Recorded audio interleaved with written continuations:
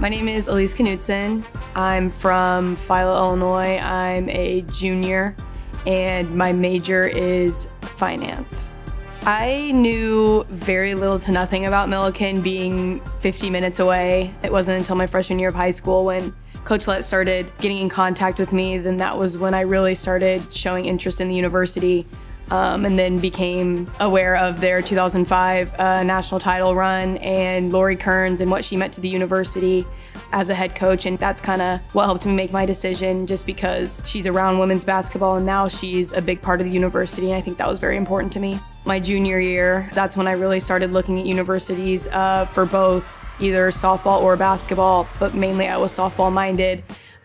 And then the cancellation of my senior softball season during the COVID pandemic made the decision for me, and thought basketball was the best decision at the time, just because I had had a full season my senior year. That definitely made things a lot easier, whether or not I wanted to be a dual sport athlete or a single sport athlete.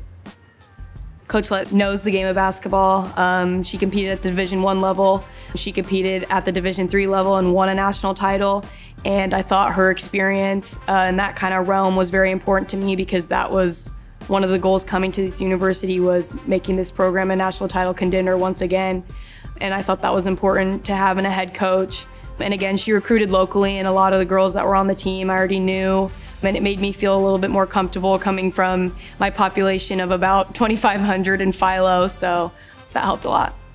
She helps outside of the court, in the classroom. I mean, she's definitely helped a lot of us, look for jobs after college, and that's not something I don't think you can get from a basketball coach. I'll be interning with JCG Midwest. Their headquarters is in Moweaqua. They're a farm tiling company, so I'll be working with their CFO. We'll be developing an LLC for risk management, looking again at profit loss statements. Inventory is a big thing with them, just because of the products that they're having to give their clients, and seeing what they're selling the most of, where their expenses are going, all different kind of things, so I'm excited.